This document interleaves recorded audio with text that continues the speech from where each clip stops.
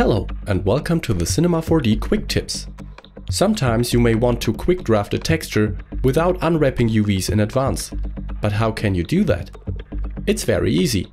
Simply select the object you want to paint on and choose the paint tool from the character menu.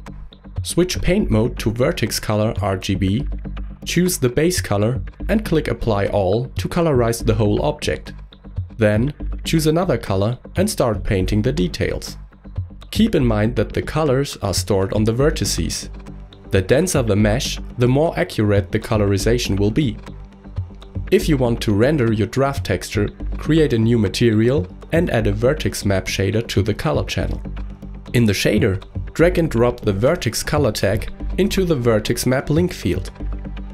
Finally, change the vertex colors parameter in the vertex color tag to polygon points and assign the material to the object. Done! Now you can render your painted object.